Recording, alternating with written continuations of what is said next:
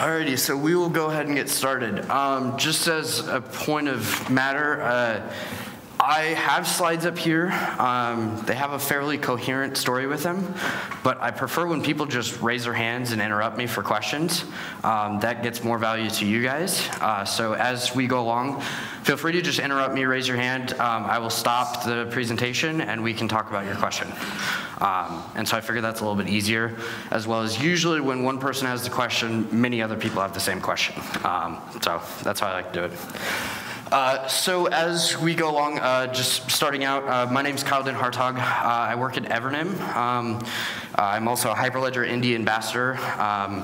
And so Evernym was the original creators of the Indy codebase, and then we donated it to the Sovereign Foundation, who ended up donating it to Hyperledger.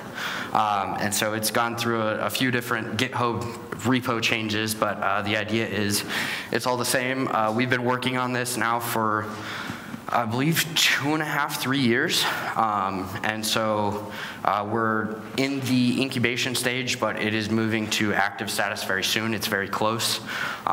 We just have a few more things that we want to do to make it more stable. Also, since this is an interactive workshop, I will be working along with this. Basically, I have slides for about 45 minutes-ish to cover the high-level concepts of Indy and of agents and things like that. And then we will also link to GitHub repositories so people who have laptops here can actually follow along. And so the idea behind this is that you can actually get yourself started with Indy and with Indy agents on this type of stuff. So I would recommend going to this link because there's other links a part of it as well. They're towards the end. So I'll leave that up there for a second.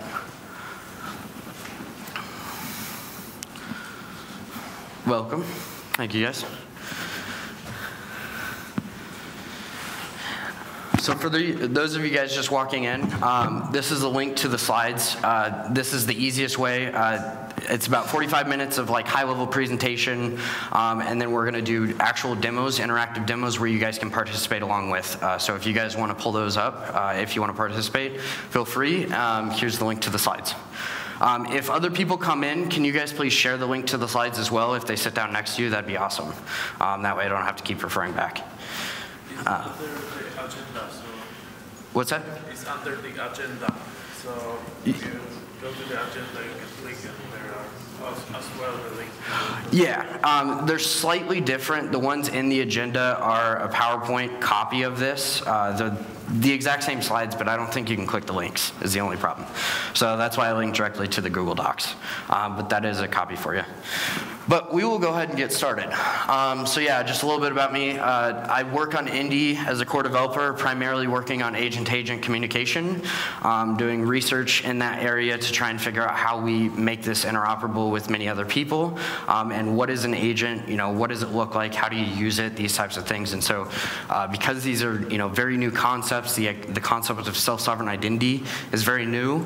A lot of this is we're walking through a jungle with a machete and just trying to chop our own lane the whole way. So that requires a lot of research and stuff, and so that's largely what I do.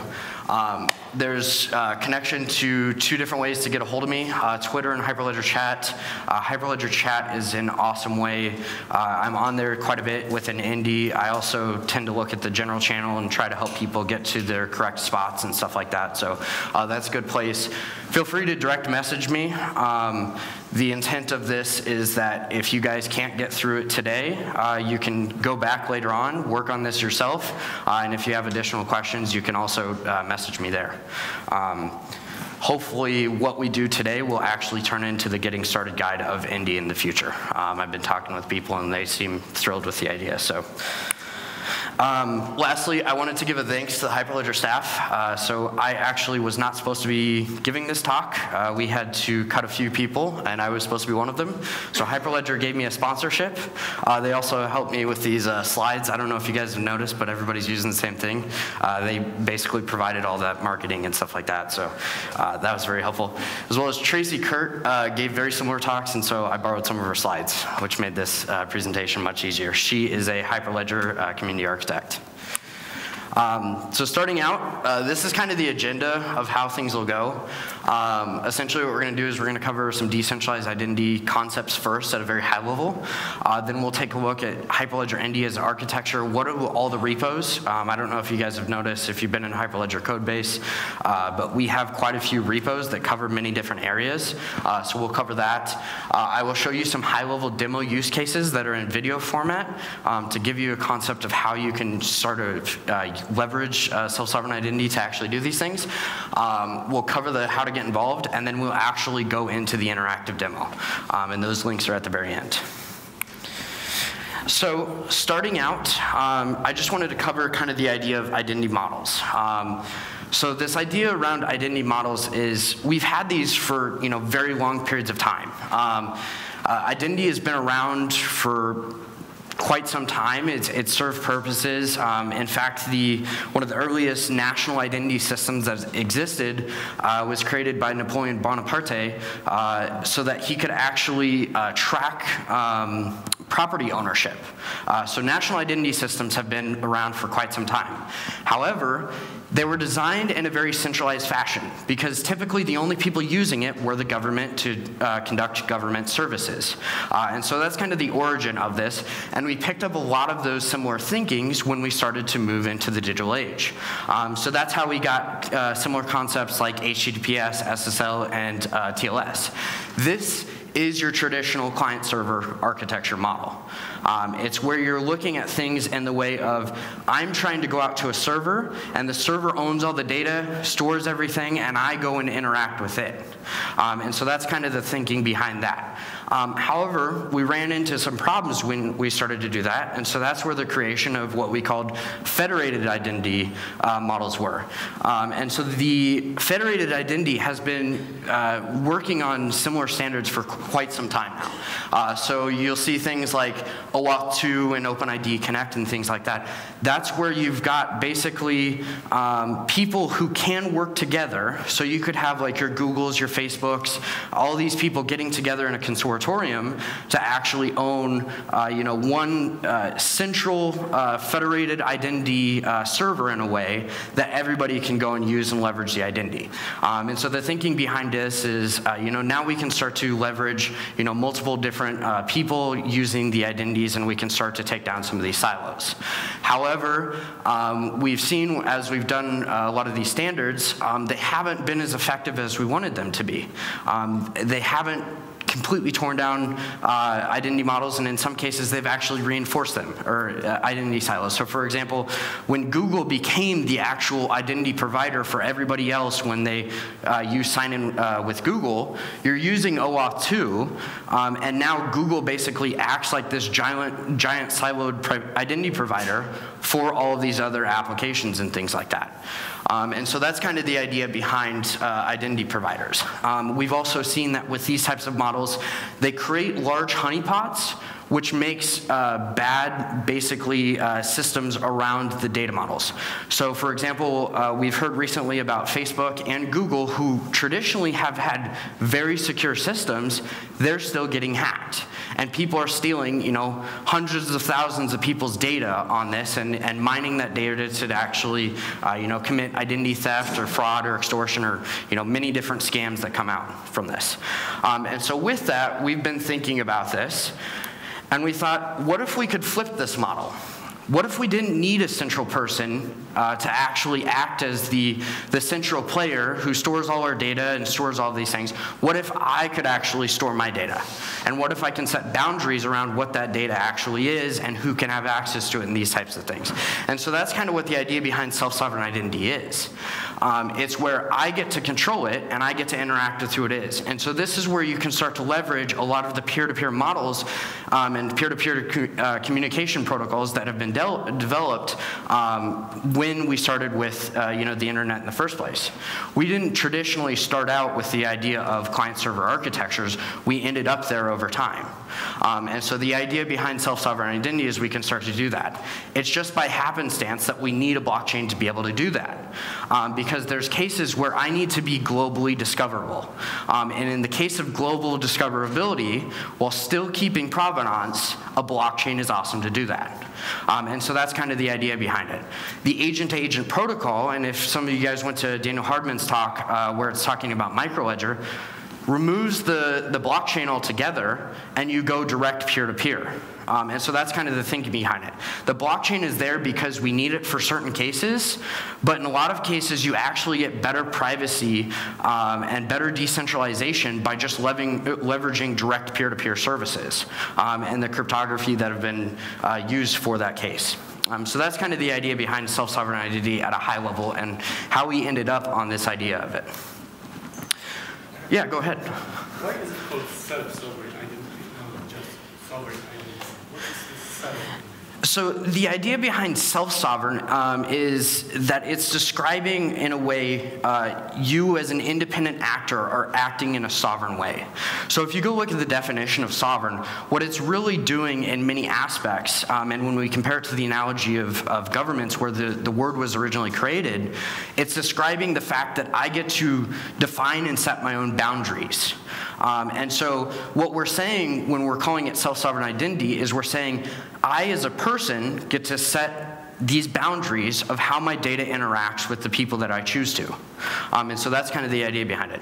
Thank you again for jumping. Feel free to ask questions as you guys have them. Moving forward, though, we'll talk about decentralized identifiers. So what I want to kind of leverage in this aspect of it is basically how decentralized identifiers work and what they're doing. So we'll jump forward. So these are largely based upon similar concepts that came from URN syntax of basically URIs. So URNs are a form of URIs. However, URNs specifically specify that you need a URN in front of it as a schema. However, we really like this syntax because what it does is it allows us to basically create a globally unique namespace, but still be able to identify things in a common way and be able to figure out more information about it. Yeah, go ahead. What does URN stand for? URI is Universal Resource Identifier? Yes. The N is, no worries. Universal Resource Name, I think. I'd have to look it up. That's why IRC 2141 is in there. I'm not entirely certain. If you figure it out, please shout it out so that everybody else can get that information. Uniform resource name. Thank you. Okay, sounds good. So I was close with it. So the idea behind this is that you've got this general scheme, which is describing, what is this information about? What am I using it for? These types of things. So there's lots of different things that follow this URI syntax, but URN is describing it. Then we've got the namespace, which is describing, here is, where you can leverage this and what are the certain properties of it. And then you've got the actual name-specific identifier. So this is where you create the globally unique identifier to be able to identify, how many ever large space things do some math and get trillions of unique identifiers. So we looked at that and we saw there's a lot of important properties that translate to DIDs. And so that's where we came up with this syntax for DIDs, which is we've got the scheme DID, which is basically describing how you can leverage this identifier and describe the decentralized aspects and certain things with it. And then you've also got the method spec. And so this is where the cool areas start to come into play with DIDs. So DIDs, the method spec, what it's really describing is how can I turn this giant string into the resolving metadata that is actually useful to me. So for example, keys and service endpoints are a good example of this metadata. However, when you're using something like Bitcoin, which they actually do have a method spec for, you have to resolve this information in a different way than if you're using something like Sovereign or Indy, which is describing, which has been built around this concept of a DID. If you guys remember, Bitcoin Bitcoin was built way before DIDs were even created, so we're trying to basically take DIDs and put it on top of something where it wasn't designed for that. Indy, however, was designed in that way. So you have different ways that you can actually resolve that metadata associated with the DIDs. Additionally, with that, you have this method-specific identifier. So you're getting that globally unique identifier in a way that you can identify something using that method spec to be able to identify and resolve this giant string into a piece of metadata. That piece of metadata is something we refer to as a DID document. And so the DID document, I don't think I have an actual slide showing that, but you will be able to see similar information in the interactive demo here.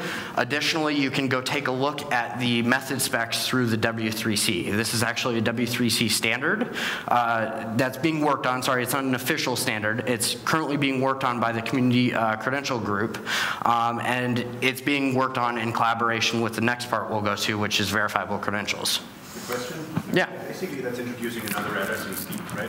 Yeah. Why not go with the URI system that existed before and use something like web addresses or something? So I'm not probably the best person. Actually, the best person is Drummond, or Phil might be able to help out with this one to answer that, because I wasn't around when they originated it. My thinking of it is, though, that URIs and the namespaces that were currently out there didn't cover all the properties we needed. So specifically, the properties we were looking for was we wanted globally unique, we wanted cryptographically verifiable, we wanted decentralized, and there's a fourth property which I'm not remembering right now. But the idea was we couldn't find any namespace which had all of those properties with it, and so we needed to go create one. But we wanted to leverage some of the ideas that were already created before, which is why we built it off URIs. Yeah, go ahead. A short comment, the only thing that I didn't really get is why you weren't using a sub namespace of your rents. But well, that's to be discussed. Because you started like this new top level namespace, so you could have as easily used URN, column, DID, column, something. But that's I mean, it's a thing of the best thing. Yeah, it's one of those things where these are how standards typically emerge. You know, it's, do I want to put something at the same space as the URN, or do I want to put under it? A lot of the original architects who came up with these ideas are the people making these decisions. And like me, I came along about a year and a half ago when this work has been going on since about 2014. So I can't give you all the, as I like to refer to it, tribal knowledge of what occurred, but I can give you how it's useful and how you guys can use it. Yeah, no problem. So what's interesting about sovereign and a large portion of the self-sovereign identity space now is that DIDs are not just one single identifier. DIDs are something which will be contextually unique, and you will have basically pseudonyms for many different relationships. So that's kind of the idea behind a DID, is it's representing like a relationship. And what I mean by that is like the connection between two independent entities. So a relationship doesn't have to exist between me as a person to another person. It can exist between me and an IoT device, or even an organization and organization, or an IoT device to another IoT device. And so what these DIDs are meant to represent is that relationship. But what we realize is that that basically gives away a lot of correlating properties with it. And so that's where we came up with this idea of contextually unique. This is also referred to as a pairwise identifier. And so the idea behind it is that you can have an identifier to identify and control your correlation levels with other people. And so we didn't want the identifier itself to become the basically global cookie of the entire space, which allows you to be identified by any person. And so this is where that became like very, very useful. And since we had this giant trillion number namespace, we were able to do this. So to give you a little context of what this really means, essentially, I could have a DID for each individual in this room, and I can control the amount of information that I share with you guys each individually. Or I can choose to publish a single DID up here, and you guys could all connect to me and identify me in that way. And then you could all go behind, behind my back without my boundaries that I've set, and you could actually choose to correlate information together. And so this is where the idea of I get to control it and set that boundary. If I choose to share the same identifier with every single person in here, then I'm choosing to accept the risk that you guys can correlate certain information based upon this identifier. And so this is where it's very nice to be able to have contextually unique identifiers for each individual person if you choose. Moving forward, we've got this concept of verifiable credentials. Essentially what a verifiable credential is it's data that's signed. That's the simplest way to put it. It can be used and it's often looked at in a way where it's high trust data, but it doesn't have to be high trust data. So for example, a driver's license is a perfect example of a high trust data. I want to make sure this person is actually issued a driver's license by the government, not by just some random person off the street who's making fake IDs. And so this is where the signing of that data is actually very valuable. Because traditionally we've signed data, but that signature and that key hasn't been able to be identified to any trusted source.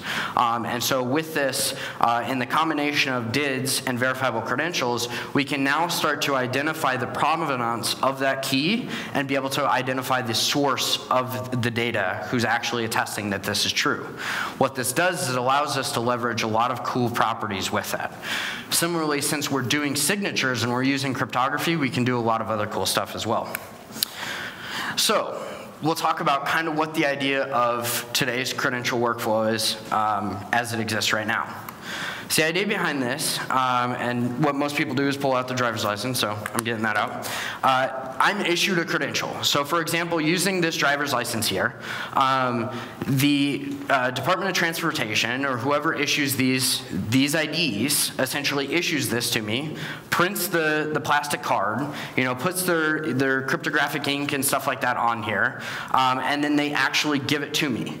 So anytime I go use this card, say for example, if I'm at voter registration, the Department of Transportation does not actually know that I'm using it because it's a physical entity. They have no way of tracking it.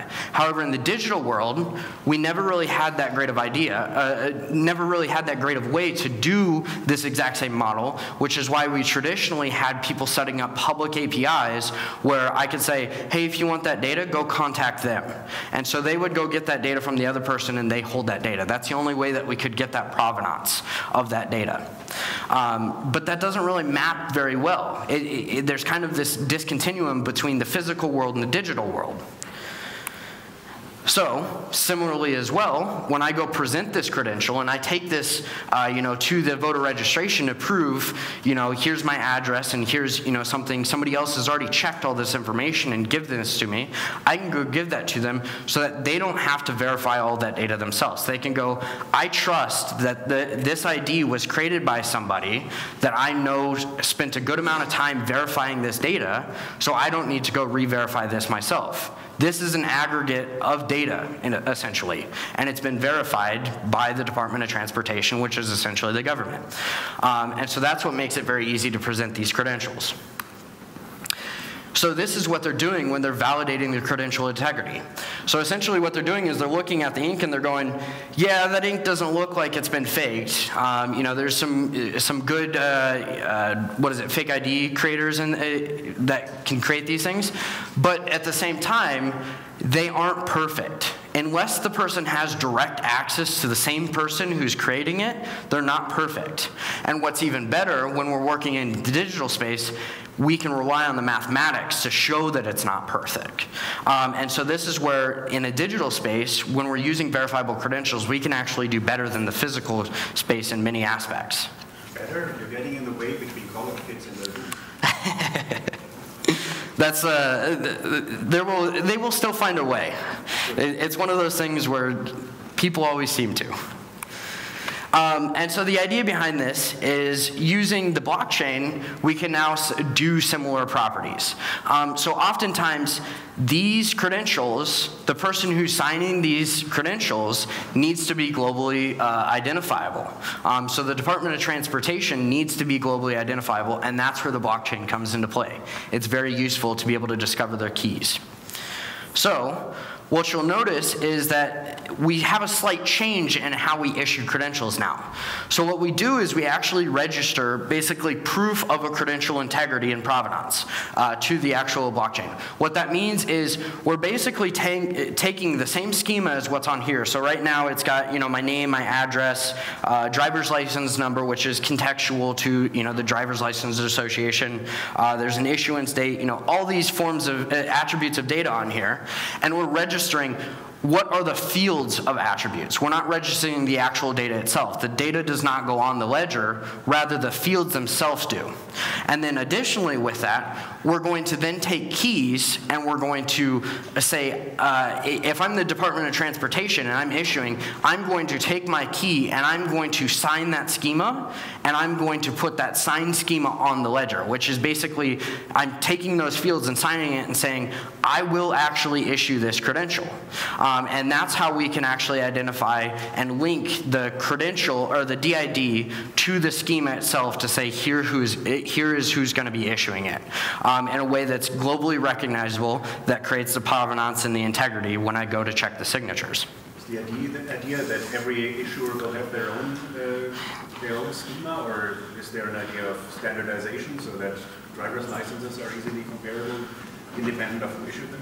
Yes, so our intention is that basically standardization will occur around this. In some of the discussions that were just happening right next door that I just came from, we're talking about how we can actually formulate this in a way that makes it easier to standardize it. So one of the thinking is, if there's a standard approach to an address, we can standardize that address itself and the schema of that address into its own individual credential and combine that into other schemas. And so you create this ontological order of how the actual schemas are created, and hopefully don't have this basically silo of schemas where people can't talk to each other, because additionally what that creates is a form of correlation. If somebody's issuing a credential and they're the only person who issues it, then you can actually identify the location and who they're interacting with because they have that credential and they're using that credential definition, even though you use selective disclosure. So that's kind of more the zero knowledge aspects, which we'll show in the demo. But jumping back to this, when I get this credential issued to me, essentially what they're doing is they're signing data. And they're doing it in a zero-knowledge way so that basically they're verifying it, but they're providing me with ways that I can go take that data later on and go prove it to somebody else. And what that does is it allows for me to choose how I'm disclosing that data, which gives better properties than what happens in the physical world again, because right now when I go hand this driver's license to somebody and they need to know that I'm over 18 to vote, they also get to see my address, my name, and all this other information that they may not necessarily need. And so this is where selective disclosure and these zero-knowledge proofs come into play to actually help with this. So this is kind of the idea behind the presentation of the credential. I can now start to choose which data I'm disclosing to people, which becomes very helpful to me to have a little bit of control in the negotiation of which data I give up. Nowadays, if I want to go log into a service, they just put like a little red asterisk next to it, and I can't even sign up for the service unless I provide them with all the data. Now, in this world, they can still do that, but I can have negotiation leverage, and it's much easier to be able to conduct this in a way that the business may be able to set up terms of service that say, if you provide us with this name, then we'll give you this service, but if you give us the name and the address, we'll give you this other service as well. And so it allows for these different types of terms of services to come about, where you can have different consents, and you're basically consenting to it when you share that data. And so that's one of the idea behind that, and one of the cool properties of self-sovereign identity. Makes it more difficult, though, to enter fake data, right? Yes. So right now you can give wrong birth dates, and I I guess we all do that all the time. Yep. That will be infinitely difficult with this system. Yeah, within the system itself, they can actually restrict it to say, not only do I need, that attribute, but I can specify who I want to have signed that data from before. So they can say, not only do I need your birthday, but I need proof that the government actually said that that's your birthday, not just you self-attesting it. There is also the option to create self-attested credentials to be able to actually just state it, but it's the leverage and basically the spectrum that you can create that creates that leverage where you can now start to negotiate. So lastly, in this new process, you've got this validation of credential integrity and provenance. Yeah, go ahead. The last point you were saying, I can control what I can give. If I give you this, then this is the service we can provide you. If you give us this more, we can provide you more service. Right? But then in reality, that's not going to happen. The service provider is going to say, if you don't give me all of this, I'm not giving you anything. So we end up being where we are today. So what leverage would an individual have? What kind of assurance would he get that if I give you this, I will get this service, or this is needed? I know this is too much, but it feels like the service provider still is going to have all the leverage. So they will still have leverage, but what it's doing is it's coming closer to the equalization. Right now it's an all or nothing binary kind of option. What this service allows is you can basically turn it from this binary option to basically a spectrum of options. So if they want to offer you services, let's look at this in a real world example. So say for example they're offering a service where they're having a tiered approach. They can say, I will offer you the free service if you give me all of your data. Or I will give you the partial approach if you only give me partial amounts of your data. And I will give you, if you pay for all, I don't even request any data. You just need to prove that you have the data. And so what that does is it creates opportunities for tiering, which actually increases the economic benefits to the business because they can now choose whether or not they would rather have money up front or they would have data which they're going to leverage later on. To me, it reminds me of the time when smartphones became popular and apps came out, and every time I would install an app, it would ask me permissions, access to my microphone, my pictures, and my this and that. And if you don't give them access to all of that, then the app just doesn't install, right? So it sounds similar, or feels like that. And what is to prevent us from that not happening again? So one thing that you've noticed is that originally when they started coming out, they actually did it in that way where it's like, I'm just not even going to install it unless you accept it. One thing that you can actually do nowadays with these apps is they will give you service. This model actually already exists because they want to be on your phone and they want your attention, so they're actually going to still put it on there. But what they've done is they figured out, do I actually need that camera permission right now? So it is possible to turn off your camera permission and then turn it on when you actually need the service. That's an example of something that we actually do in the application of the company that we build. You can actually say, hey, I don't want you to have camera permissions right now, but as soon as I want to go connect with somebody and use the QR code section of the app, I need to turn that camera on and give that permission. But as soon as I'm done with that service, I can turn that off. And so you can do the same thing with data. So it's hard to say, but it's the opportunity, I would say, is the largest point, and we're basically granting that to exist. Yeah, go ahead. I think what you're saying is a very good concern and very valid. I mean, like, economic pressures will, you have to consider them. One answer to that is GDPR. GDPR explicitly states you can't force people to give data if it's not necessary for the service. Like, that's it. So that's illegal in Europe right now to do that. So it's not enforced fully. That's sort of the idea. And the other thing is probably collective bargaining, which is, we'll get to it later, this is an answer I got the other day, so I'm just repeating it. The agent itself that acts on behalf of the users, if enough users use a special type of agent that is very protective of privacy, you might know that if you do this, you're going to lose, I don't know, 50 million people who use this agent will not allow it. So if people are collective enough when they're using an agent, and the agent enforces certain things that we don't give away a date of birth for no reason, then maybe the service provider will think, if I do that, I will lose all the users of, like with the browser, Firefox is now much more aggressive on privacy, so So when you do certain things, you might lose some of the users that are using some type of way of looking at it. Perfect. And that's exactly the type of things that I want. This is not me standing up here and just, professing the world of Indy to you guys. This is a community discussion. I find that much easier to talk, as well as I find most people leave with much more information. I did see you have a question, though. Is there a way to, for the provider to revoke the evidence of the client that he has his driver license? Yes. Yes, so this is one of the pieces of data that actually does exist, but it's a piece of data that exists as metadata that is non-identifiable to any person. Can you repeat the question? Oh, yes. So he asked, is there a way to be able to revoke credentials similarly to what I can do with a driver's license today? And so the answer to that is yes, this is possible. And the way we do that is we use the blockchain to actually register that information. So I suppose this is a good time to cover, what is the actual information that exists on the ledger. So we've already established that there's schemas and schema identifications. So schema IDs is what we refer to them. There's credential definitions and credential definition IDs.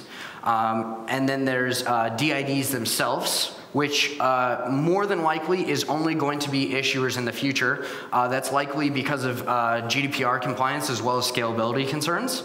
And then the last piece right now is revocation registries, and a fifth piece that will exist in the future is going to be agent authorization policies, which is basically how I can revoke an agent who has all of the information. Essentially, if I left my phone, on the backseat of a taxi or something, I can actually take that phone and I can say, even though it has all the information to go and prove that it has the credential, it can't actually do it because it's been revoked. And so that's kind of one of the concepts behind the agent authorization policy.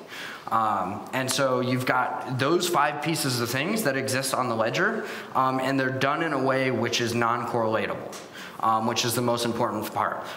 Essentially how that's done is we have what's referred to as a cryptographic accumulator, which just takes a randomly identifiable number, and you use that number when you're issuing the credential as the issuer, and then the issuer can go in and pull that number out of the blockchain because they're the one who controls it, which then means that the person, when they're going to prove it, can't prove that that number exists in that cryptographic registry anymore.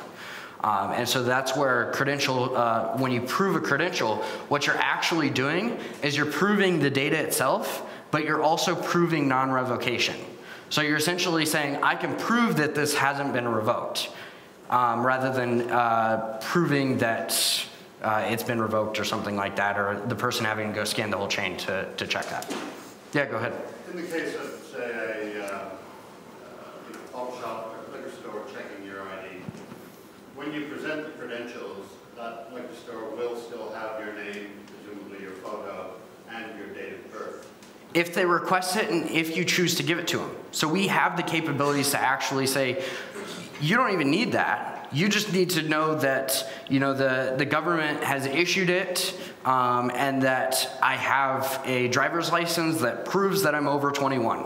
And that's actually the perfect segue to zero knowledge proofs. But yeah, you got another question. In that case, the schema that was registered on the blockchain registry doesn't contain a field to say, is this person able to buy liquor?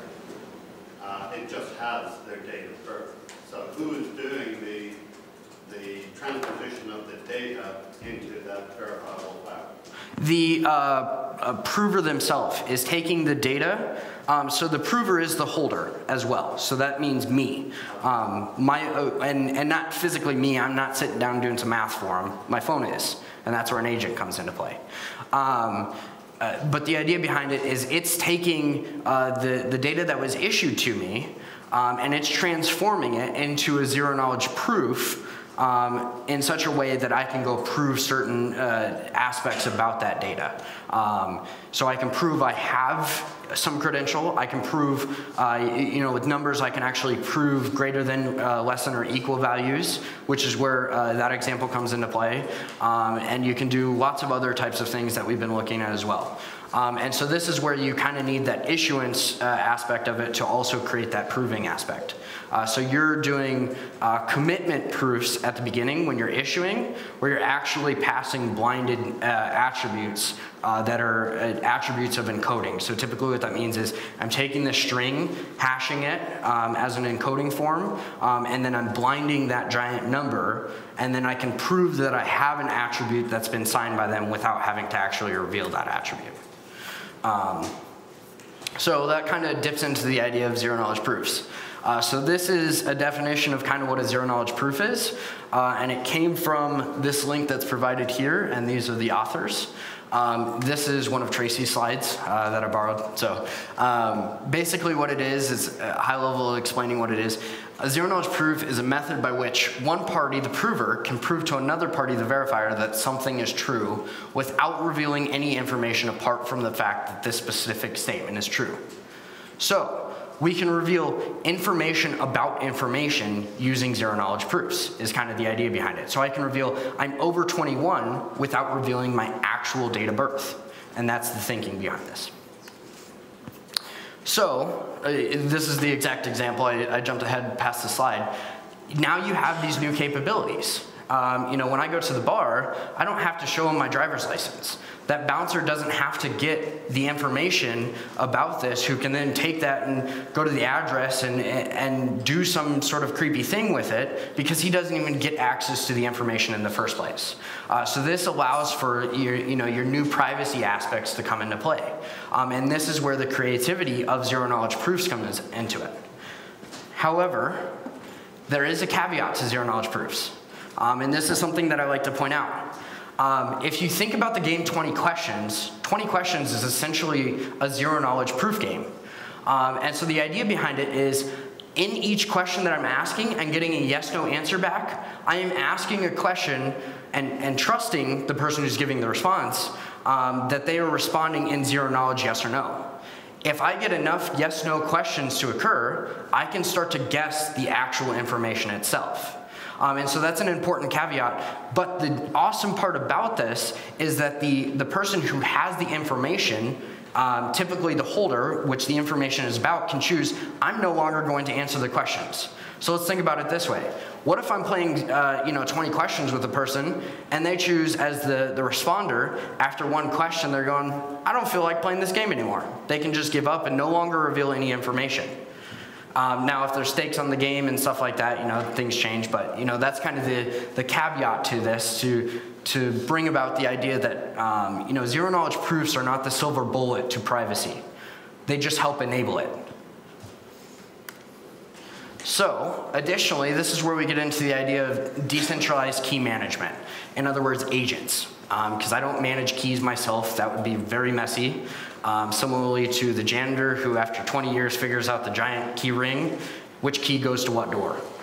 And so that's kind of the idea behind agents. So we'll start out with a definition of agents to kind of demystify it. So this is something that we thought about this morning in order to help basically define these things in a better way. But it's not a set definition of agents, because we are just still creating these in many ways. So the definition, I'll just go ahead and read it for you. An agent is a piece of software which is authorized by an entity, so that could be a person, IoT, device, organization, something, basically a noun is how I like to think about it, to speak or listen SSI protocols on the behalf. So let's break this down. What this basically means is any piece of software can be an agent. You don't have to, have this defined agent, this thing that only speaks SSI protocols. That's how some people have come to the community thinking about an agent in many aspects. But an agent is really just any piece of software that can speak specific protocols. And one of the ideas behind this is that this is what allows for the creativity and the extensibility of this. However, there's a few things that are kind of the gotchas. So one of the examples that we talked about today is when a bank is talking with the Federal Reserve, they're not speaking SSI.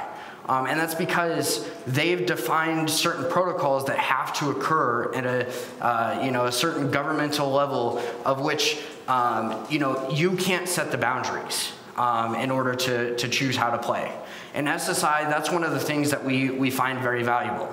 The other example is preventing impersonation. And so one of the things that you do to prevent impersonation as well as to prevent correlation of information is use cryptographic keys.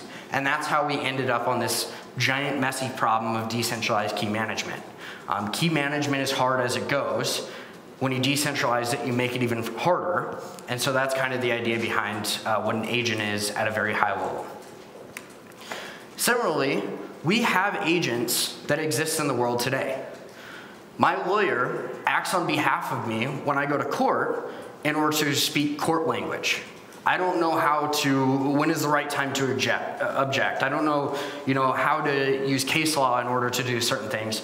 So the lawyer acts on my behalf in my best interest to represent me to the court. If I knew how to represent myself to the court, I could do that. Similarly, if I knew how to specifically speak SSI protocols, I could also do that. In the example of Daniel Hardman yesterday, where he was using the mail agent, he, as a person, was actually typing in, he actually copied and pasted, because he defined it, but he defined the SSI protocol, which is the JSON object that has to be communicated. However, for a mainstream audience to use this stuff, we can't expect that they're going to be able to speak it, but if you want to, you can. And if you're developing the protocols, you're likely going to need to so that you can develop what they look like. And so that's kind of the idea behind it. So additionally, agents, as the example goes, agents act like your own personal Jarvis. So if you guys remember Jarvis from Iron Man, Jarvis was the person that acts like Siri and Cortana and Alexa to basically respond to information on behalf of me. However, in those examples, they're doing it, Jarvis is not, which is why it's kind of the premier example of this. Jarvis is acting on your behalf. But if you think about it in terms of Siri or Alexa, we can be fairly certain that they're actually not acting on behalf of Amazon or the company that owns them and developed the protocols in a proprietary way. They're still speaking some protocol, but I don't know how Alexa is communicating to Amazon unless I go dig into traffic analysis and these types of things and look at the information. And in some cases, they're actually grabbing information that I don't know about. In the SSI world, that's very important. The user needs to know and consent to the things of which they're sharing. And you should be developing your protocols and your agents in a way that allows for this to occur. So this means we're not trying to trick people into terms of service agreements by getting them to just check through the box. One thing I was discussing that I want our company to do is to very clearly state what is the information that we have. Even if it's encrypted, we're going to state, and I'm not making this as how it's going to be, but what I would like to see us do is if we are encrypting metadata about you, we will tell you which data we are encrypting and what that metadata is. We'll do it in a way which is easy to understand for the general mainstream audience, but that's kind of the thinking behind this is users need to be able to develop the autonomy to be able to make decisions, and we've got to help them as developers do that. That's how we ended up on the path where all of this data was being gobbled up, was because users didn't understand what was being gobbled up, they didn't understand the value to it, and we ended up in places which created the world that we have today. So agents also allow for diffuse trust of keys. Essentially what this means is I'm not only going to have one agent representing me. Right now I have two that would be representing me. I have a phone and I have a laptop. And they both need to be able to communicate together. I don't know if you guys have used something like Signal before, but a lot of end-to-end encryption schemes have a terrible time being able to actually perform these aspects. One thing that we're defining in defining the underlying agent-to-agent protocol is how we can actually perform routing of messages to multiple devices that represent me in a very easy way without having to do all these setup features and these types of things. And the way that we're doing that is by using a different set of agents in order to help out with these types of things. But different agents also have different levels of trust. And this is where the diffused trust of keys comes from. So as a person, I can choose that this laptop here moves with me quite a bit. My phone moves with me even more. So I may choose that I trust and I want more information to exist on my desktop computer at home, which never moves, than I do from my laptop or from my phone. And what that allows me to do is to be able to say, that desktop computer at home, which sits there, can deactivate these devices by going out to the Indy ledger and saying, deauthorize them using that agent authorization policy. And so that's kind of the concept behind this. And additionally with that, I could take, I could hand out a recovery key, which is where the DKMS documents come into play, which is basically using traditional cryptography that we've had for a while, Shamir secret sharing, packaging it up in a nice UI layer, and distributing those out so I can hand out a key to every single person in this room and say, I only want 50 of you to be able, if 50 of you get together and aggregate them all, then I can recover my data. Now, people in this room probably wouldn't be the best example, but what would be a good example is maybe my lawyers, maybe my friends, maybe my family, people who I can trust that have this information in order to actually, I can go back to them by remembering those relationships in the first place who I chose and I trusted, to be able to go back and get that information in a nice fancy UI layer, to be able to recover all my information and decrypt it again. That's how you prevent basically identity being lost and recovery of identity in a decentralized way. That's kind of the thinking. Yeah, go ahead. Why would the bringing of biometric authentication here? It's far more easier to understand identity of a person, right? So bringing an identity of a fingerprint or something. So biometric is still a perfect example, and it's still usable within the system. However, one thing about the biometrics is that they're impersonatable. Biometrics are also not a good example of where you derive your keys from. For example, if somebody has access to my actual fingerprint, they can impersonate me forever. I can't just go change my fingerprint. However, I can change a key, and with the usage of DIDs, I can change my key and still have a persistent identifier, because the identifier itself has been decoupled from the key, which is one of the cool aspects of those decentralized identifiers. However, from a practical standpoint, biometrics are awesome.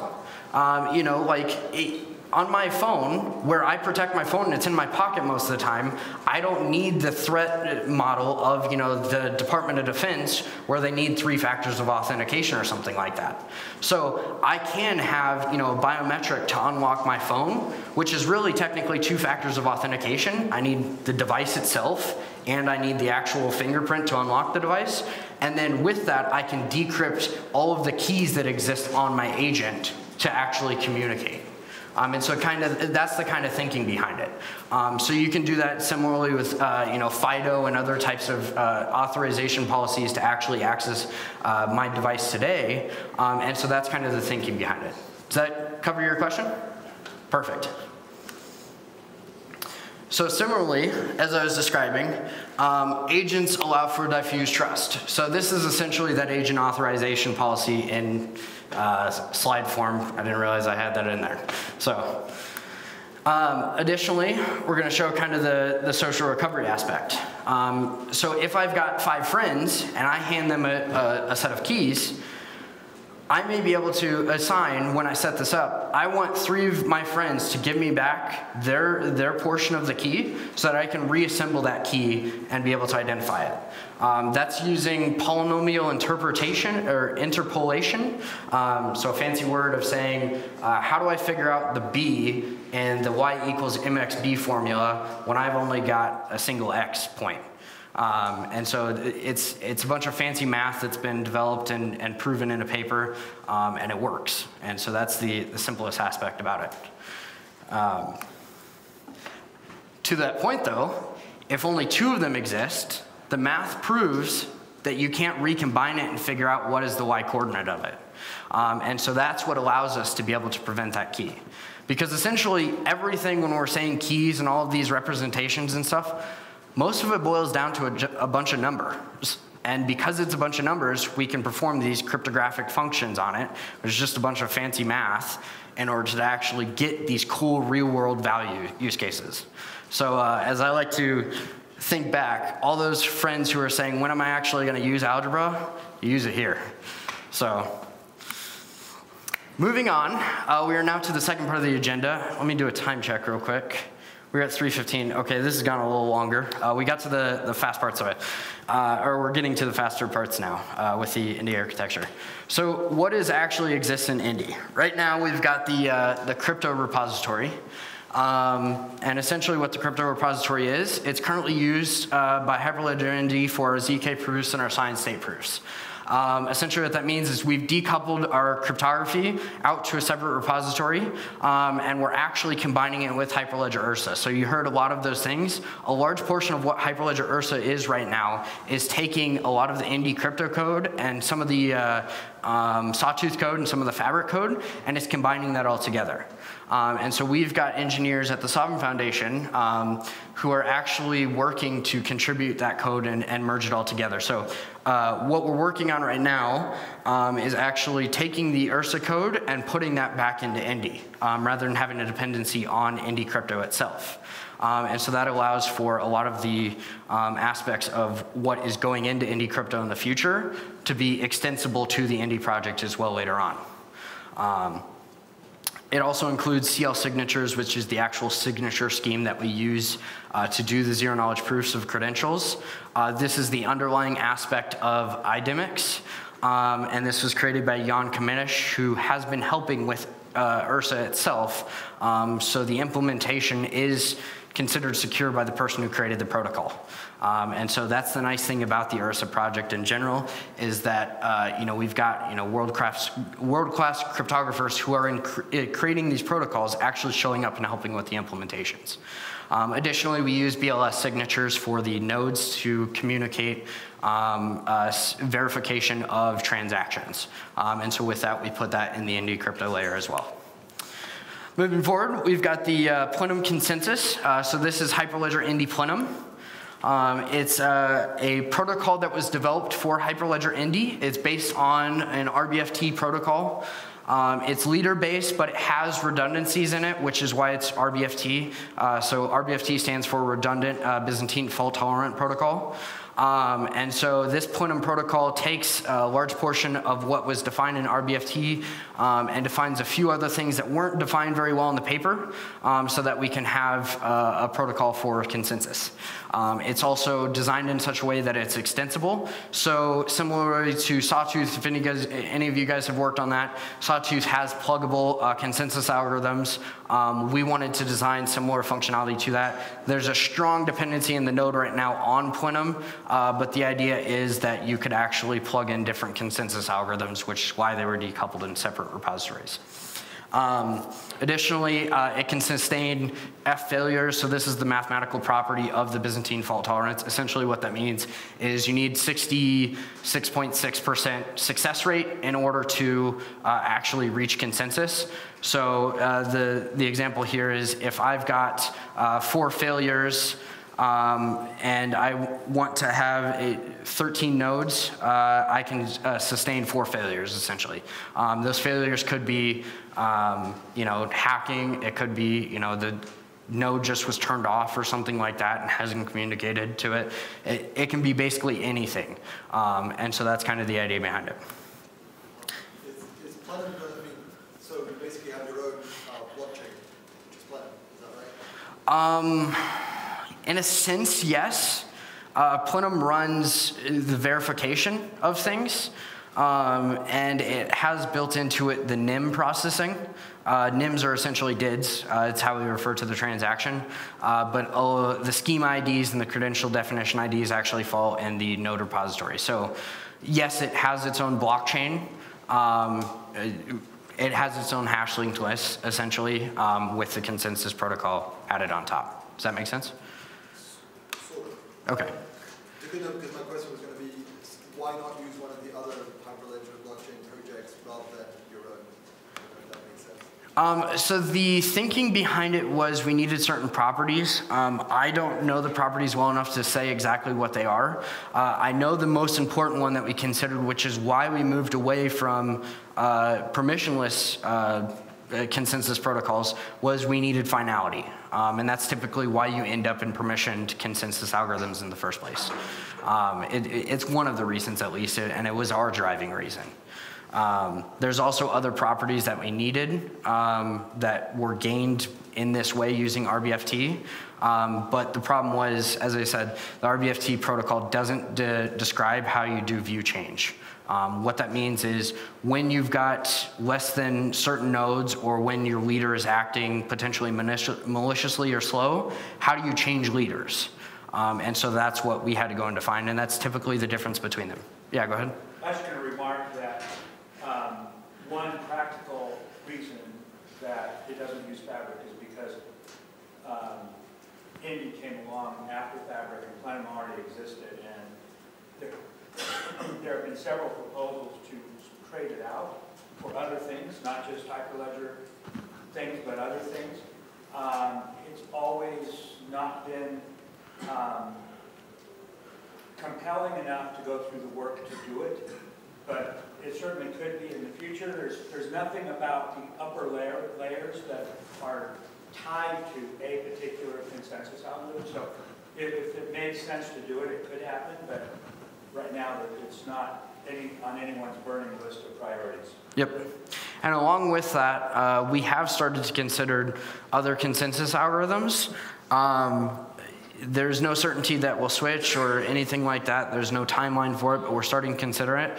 We started to look at Tendermint and things like this to use other protocols as well, and to be able to adapt to those communities and have collaboration between them, so that you can have those.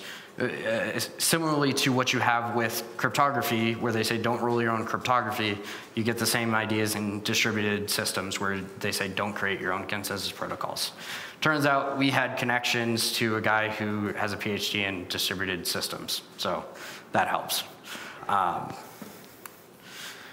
So moving on to the Indy node, this is where you're processing a lot of the transactions. So the node is acting as someone pointed out to me recently, it is acting as an agent for the entire consensus.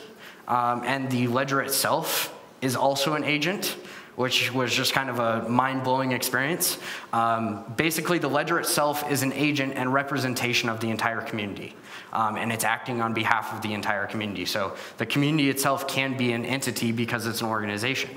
And so that's kind of some cool thinking that we've been playing around with to think, how can we leverage agent-to-agent protocol to actually communicate to the ledger directly?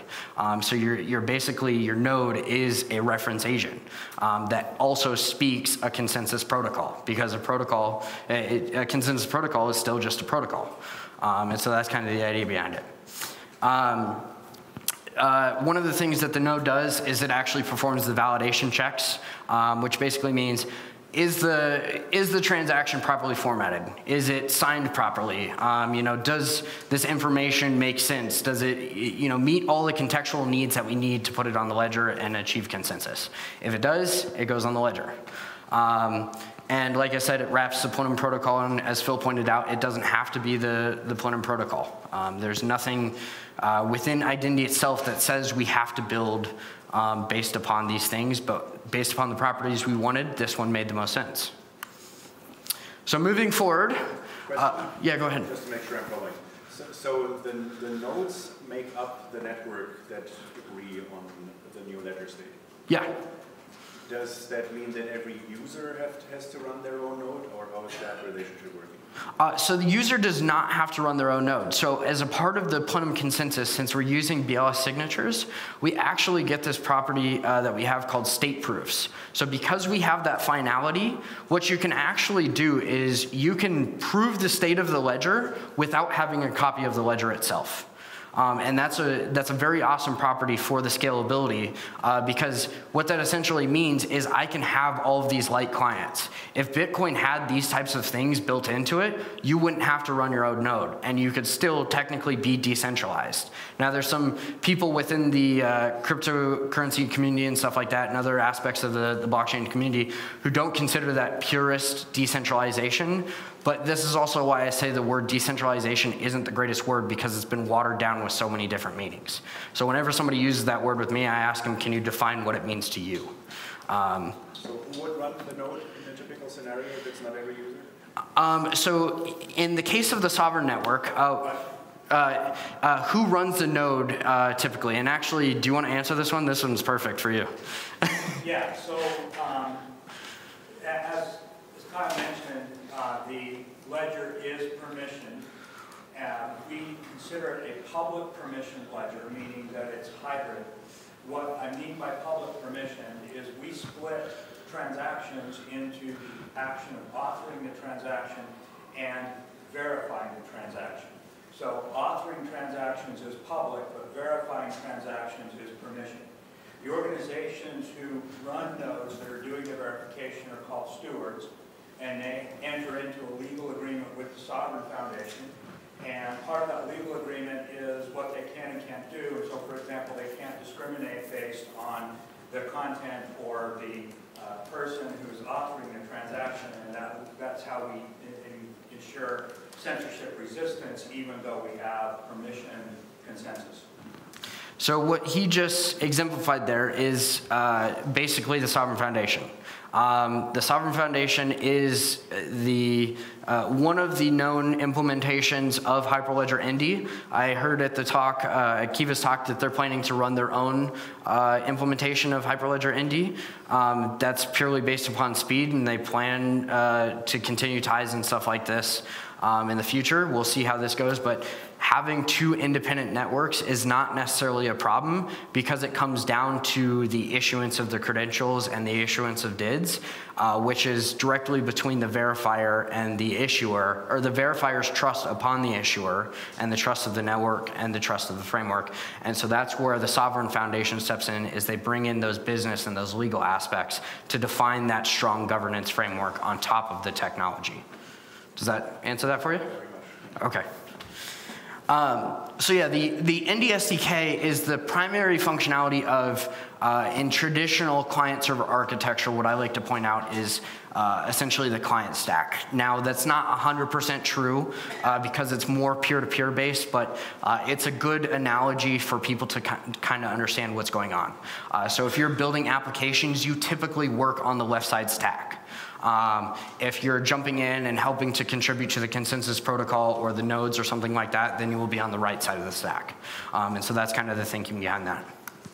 The Indy SDK is largely going to be a portion of our demo, and this highlights what the Indy SDK does. It assists with interactions for the ledger, so it acts as a way for me to talk to the ledger and talk the protocol of the ledger. Right now that's dependent upon ZMQ, but like I said, we're looking to use agent-to-agent protocol. It comes with a built-in key storage solution called a wallet with a standard interface, which is very nice because we actually just landed another implementation. We had an SQLite database in there, and we added a Postgres SQL database. And so that's kind of the thinking behind this, is depending upon your database needs and the properties of that database, you can actually plug them in with a standard interface. And so that's one of the cool aspects of it. It's also coming built with agent-to-agent protocol features. So this is something I'm specifically working on, which is the agent-to-agent wire message format is what we call it, which is I can basically put in a message, specify who, by keys, who I want to send a message to, and give my keys, and it will package it up, encrypt it for me, and handle all of these things. This is called the pack functionality. In the future, we actually want to be able to add functionality where you can just put a DID in, and it will figure out all the keys for you and these types of things. And so that's kind of the thinking behind it. Additionally, it enables rich identity features for developers, so all of your credential exchange aspects are built into Indy SDK. There's also libvcx, which is now in Hyperledger Indy, which is an abstraction layer above Indy SDK to make things a little bit easier for developers. Over time, the plan is to actually merge those two libraries together. Additionally, it's written in Rust with C callable APIs. for easier maintainability. So what that means is all of the logic is written in Rust at a basic Rust API. They have C callable APIs that then allow for wrappers to call back into it. And so that makes it for easy lockstep interoperability between our wrappers as long as people are maintaining the wrapper that has the interface to the C callable layer. Yeah, go ahead. Sorry, in the roadmap,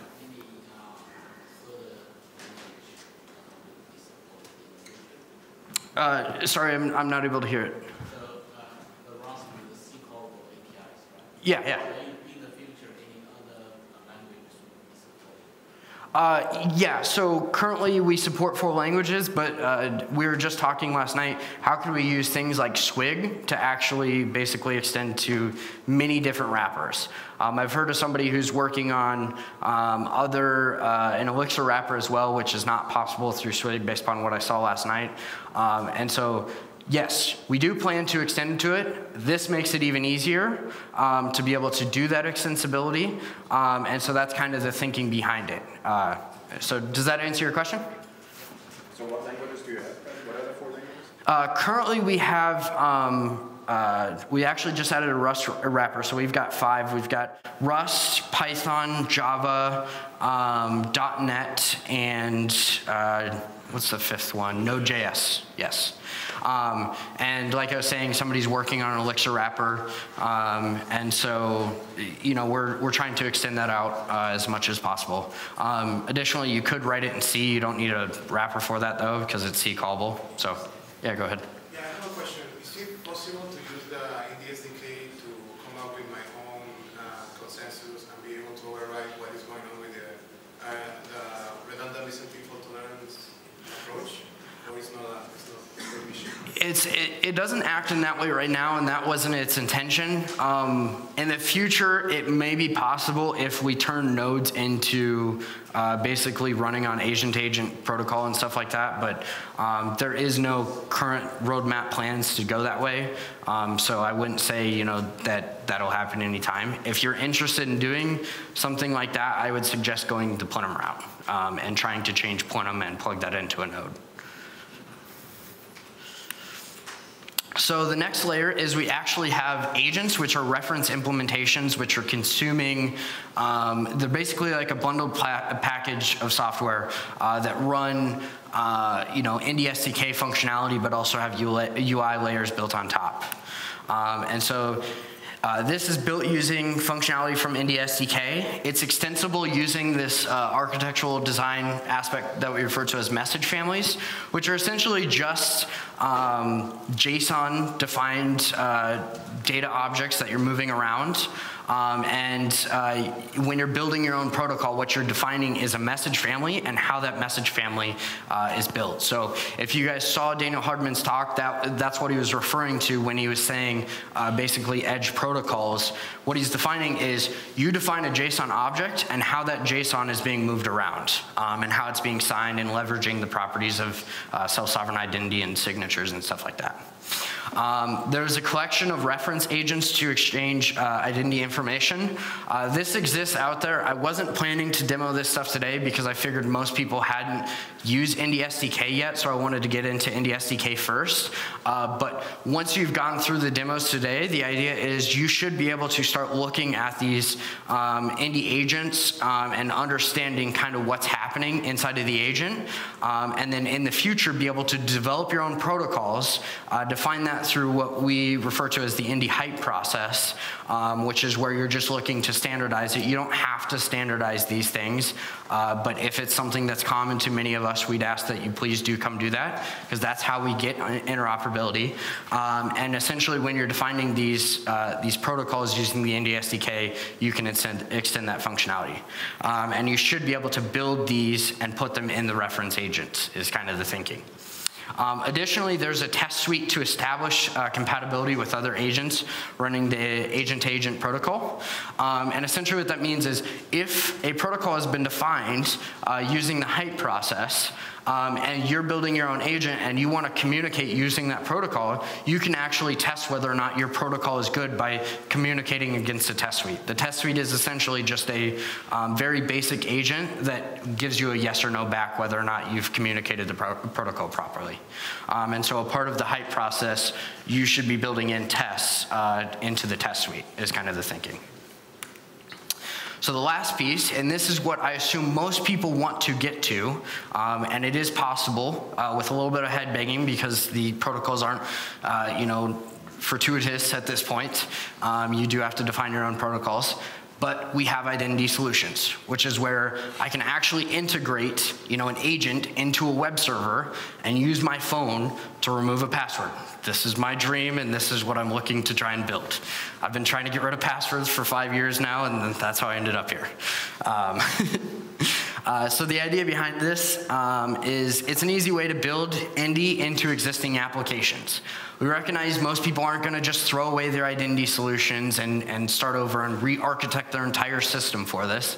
And so you should be able to build kind of a thin agent, so thin agent has a context within our meaning, which means it's an agent that has only a single key. So thin agent probably isn't the best word, but you can develop a piece of software that talks agent-to-agent protocol on your web server so that anybody who talks agent-to-agent protocol on their phone can use that to log in. So it's extensible, like I said, through creation of message families, allows legacy applications to integrate quickly, and as I said, this is where most people will be building. Our hope is that people start out in the identity extensions layer, and over time, some of you will funnel down into the Indy SDK and start developing in Indy SDK, and hopefully also developing in Node and Plenum. So that's kind of our hope. Right now, a large dependency similar to what happened with Composer was that it had a dependency on one company who was the majority of people developing it, and development momentum has severely slowed in Composer because of that. We don't want that to happen, so we're trying as best as possible to get as many communities, as many developers in the community to come in and help contribute to these things. So what that means is, if you guys would like to help contribute, feel free to message me. I will help you get started with these types of things. Basically, the only 2 languages you need to know to develop an SDK is Rust, and then on the Node and Plenum side is Python. And so we're starting to get that stuff documented more and more. But in between, when documentation is, perfect, although we all know it's never going to be perfect. And now, basically, you can ask me questions, and I'll help you get the information that's necessary. So that is the entire architecture of everything, which allows you to have self-sovereign identity. So next we will move on to the demo use cases. These are just kind of slides.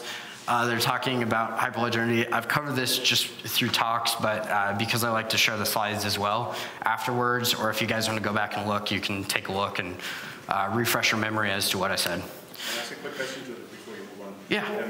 So what would be the most mainstream SDK to use? Which language? Right now, I've found Python to be the most effective. Node.js is a very close second. They are the ones that are being used the most, and that's the ones that we have reference implementations built.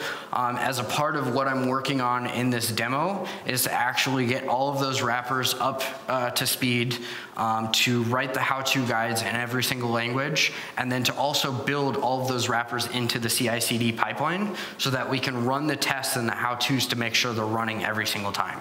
One of the problems that we've had is that the how-to guides get outdated as we update things within the Indy SDK, and because they get outdated, the how-tos break and people have had a hard time getting onboarded. So that's kind of the thinking behind that, but it's a side project for me in many ways. So I just do that in my free time to try and help people understand Indy a little bit faster. Yeah, go ahead. Given that, how easy would it be today to hook up Fabric to Indy? What work would involve and how much time and all that kind of stuff? It's possible, but I couldn't say. I know people have gotten Corda and Indy hooked up together. I've heard rumblings that somebody may have figured out Fabric and Indy together. Yeah, go ahead.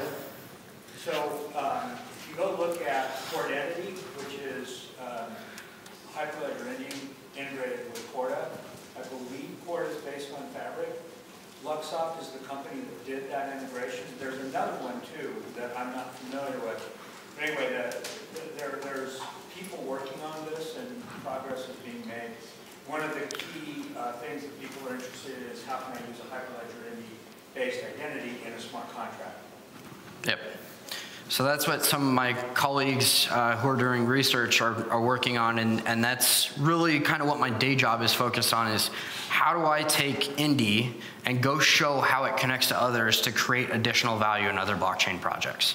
That's kind of, the idea behind interoperability. The second component of that is how do we take self-sovereign identity from Indy and leverage it to communicate with other self-sovereign identity projects like Uport and like BTCR and the likes of ERC 725, and there's basically a giant community of these different things. So yeah, this is specifying the collaboration tools that you can use and kind of the important aspects. Most discussion happens on Rocket Chat, but a lot of the thicker architectural discussions happen on the Indy mailing list. So I'd suggest checking in there.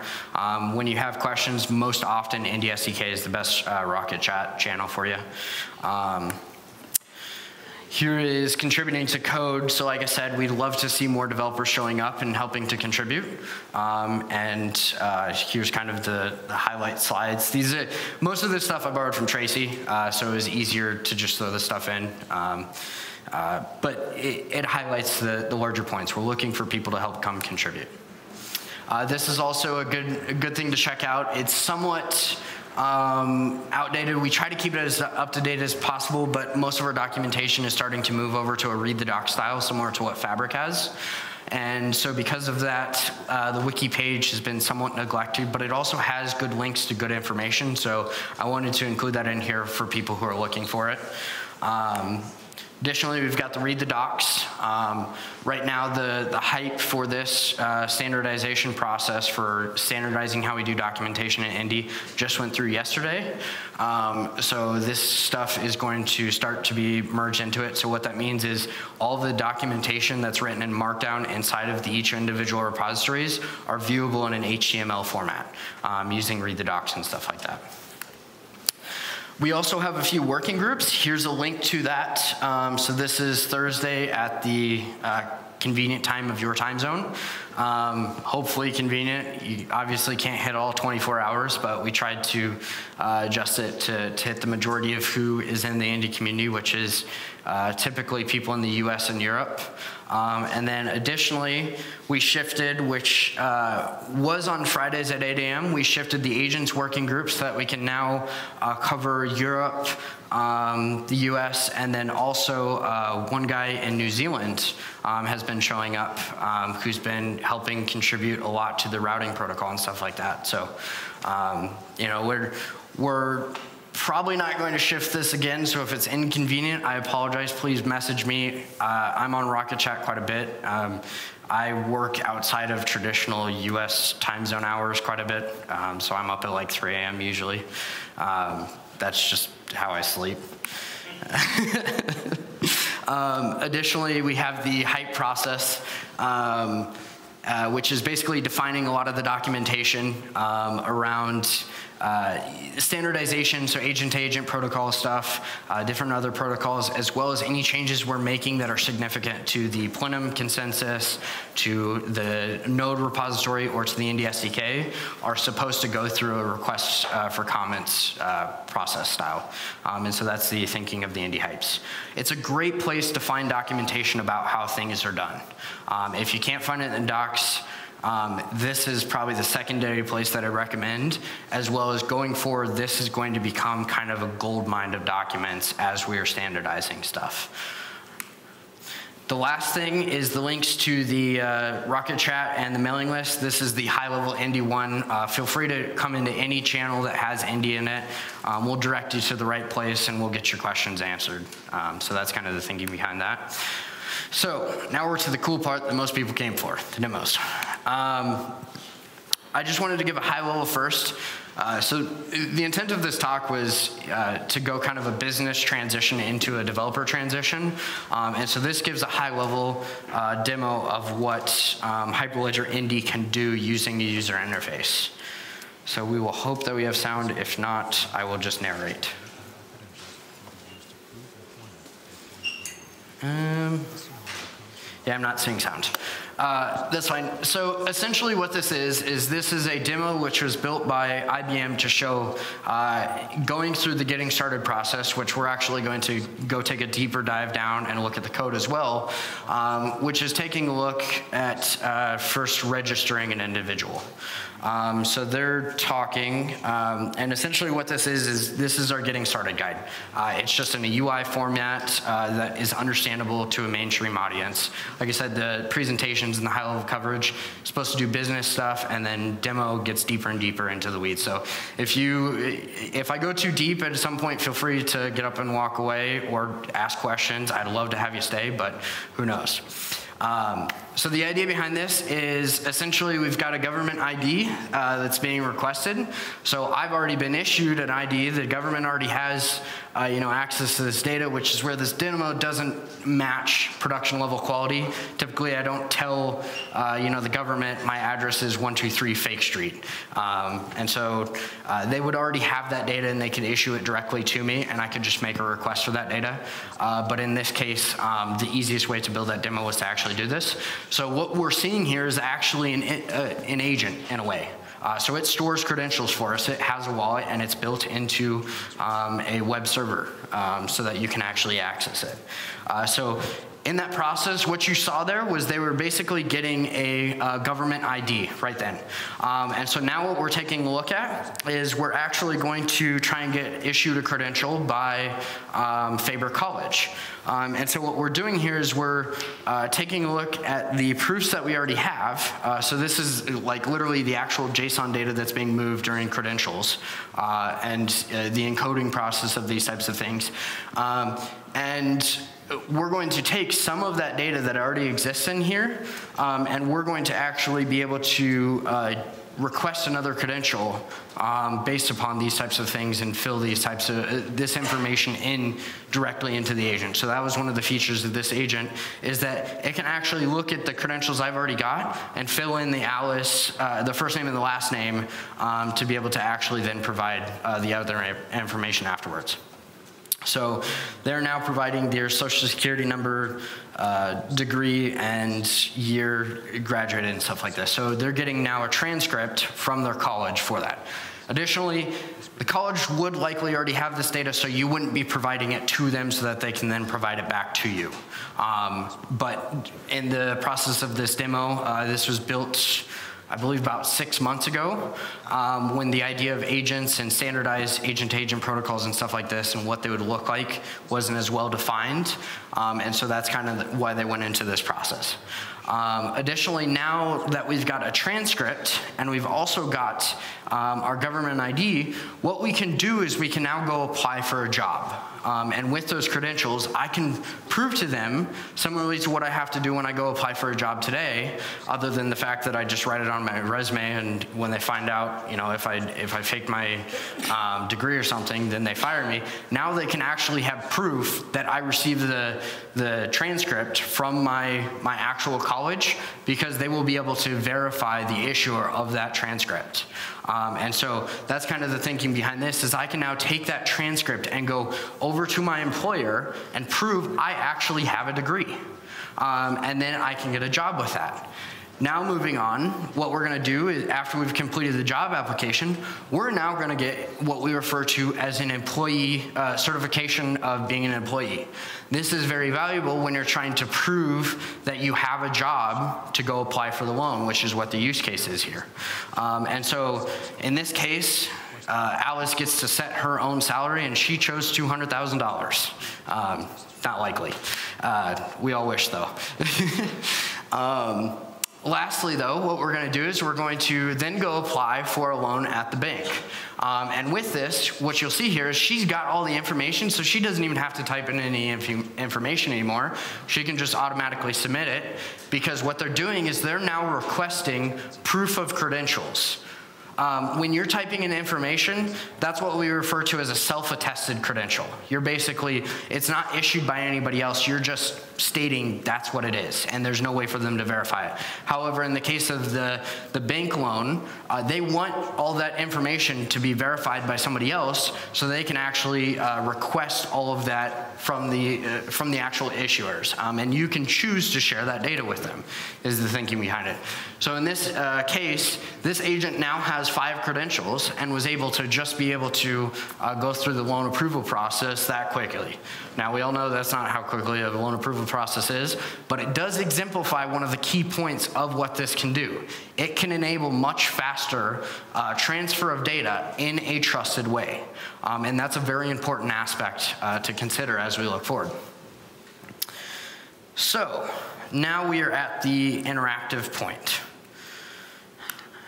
And I can't jump forward. There we go. Oh, sorry. This is a link to their demo that they built. It's built around a deprecated Getting Started guide. That Getting Started guide ran through the Indy node. So I wouldn't recommend using this. I'd recommend using the Getting Started guide that's in the Indy SDK, which I have built into the demo here. However, it is a good example. And I do want to give credit because they went and built this code. So I wanted to show you guys. If you want to go take a look, see what an example agent might look like. That's a good thing to take a look at. Next, we have basically a agent that has been built by Stephen Curran. He is one of the Hyperledger Indy ambassadors as well, and he's also on the Sovereign Technical Governance Board. And so that's, Indy is oftentimes tied with Sovereign because we're one of the largest implementations. Before I found out about Kiva, we were the only implementation that I knew of running Hyperledger Indy. We are also the primary contributors of code to it. And so he has strong association to that. You've probably seen some of his demos. He was given a demo this morning, as well as he gave a talk yesterday where he was actually talking about his project that he worked on, which is BC.gov's org book, which is running an agent in it as well. And so what we're going to do is we're going to actually do a live demo here that showcases his education agents that are actually communicating together. So now to go ahead and do this, let me jump ahead in my slides to show you kind of where you will want to be. You're going to want to click this link for people who are going to want to follow along. And this will actually give you a link to a document of how you follow along with this. This is also very nice if you want to come back later on, or if you're going back to work and trying to figure these things out or something like that, you can follow this self-started guide to be able to actually take a look and go through these links. So if I click this link here, it's the same link that I had before. And what we're going to actually do is we're going to leverage this cool new thing I found out about through Stephen and his demo, which is called Play with Docker. Play with Docker is essentially a Dockerized instance that runs in a browser. And so the only thing you need to follow along with these demos should be to operate using a web browser inside of this. You can actually clone repositories directly into it. And to get access to this, you need a Docker Hub login. And so it seems like mine's already been cached, which is why mine says start, but typically it'll come up with the login button and you just enter your credentials for Docker. All of this is hosted by Docker itself. It seems like a marketing aspect, but 4 hours of free Docker and a web browser, I might as well use it. So. So we're gonna go ahead and connect to it here. So the way that you use this, we're just going to add an instance. And so that's what this document here is walking you through. When you click into it, there is, we're going to jump into that document here. I believe it's this link right here. No. So that's telling you how to set up Docker, it looks like. I'm trying to find the right link. this one. And so this is going through basically how you actually run this demo. So the first thing that I want to do is I want to actually go back and clone this repository into here. So I have to jump into the education to get that link. We're going to use HTTPS.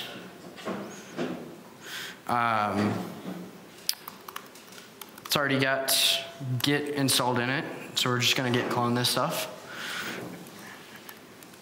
And then we will go into the education repository, LFS171X. So what this is this is the Coursera course that Hyperledger is working on, which is actually able to show you how to get started with all of the projects. I know we've got Indy in there. I've seen Sawtooth. I'm not sure if it's still being worked on. I believe Fabric's already in there as well. So it's a cool repository to check out if you're trying to figure out what's going on with these different projects. Yeah, so here's the list of them. So we've got Composer as well as another one. So we're going to go into the Indy material. Can everybody see this as well? Can you guys see this in the back?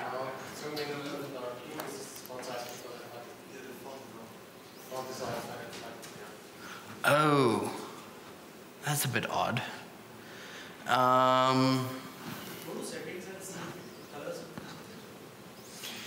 The colors for what? Oh, okay. That doesn't look like it. That's key bindings. See if I can do that. That didn't help. Keep the settings open. By the way, you're aware of the coffee break now? I am not. If we're at coffee break, let's take a break before I head into this demo further, and I will try and debug this as you guys are given a coffee break. Also, it's not like you guys are trapped in this room. Feel free to come and go as you go. Do you know when the coffee break ends? I think it's almost an hour. An hour? Okay. Yeah, go for the coffee break. I just wanted to figure out what time it was that I should start back up so that everybody know. From 3:50 to 4:40. 3:50 to 4:40?